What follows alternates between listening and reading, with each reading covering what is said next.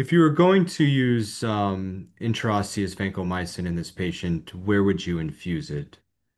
And then for those people who would infuse intraosseous, the majority would put it directly into the tubercle, but we have multiple people who are putting it in multiple locations.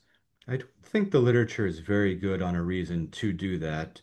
The main place you want to get it is into the soft tissues about the knee, and getting it into the bone is a vehicle to do that. Does anyone here infuse it into multiple bones or multiple locations?